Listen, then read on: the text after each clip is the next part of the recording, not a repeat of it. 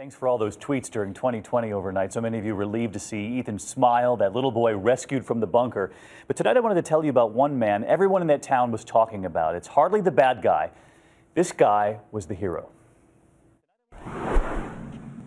Midland City, Alabama, a town that relies on prayer.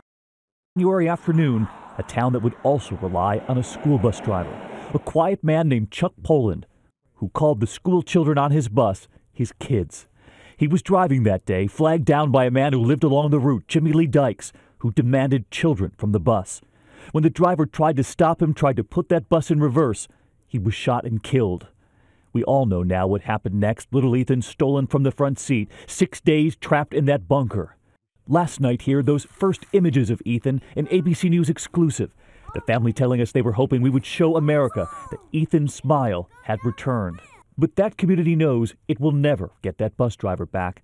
And there was something we heard over and over again. There's a long line of heroes, and I don't use that word lightly. But I can also tell you that Mr. Poland, the bus driver, is a hero. This could have been so much worse. I have no doubt that his actions likely saved those children being harmed.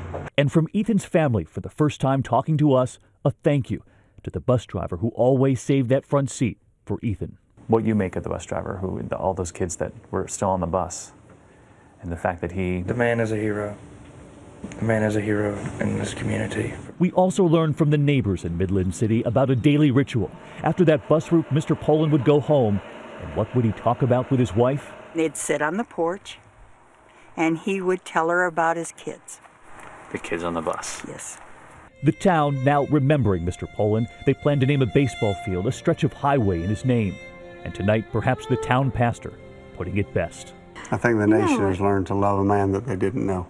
Because of what he did for them. You know, I felt like it didn't matter how many kids were on that bus. He was going to do everything he could to protect them.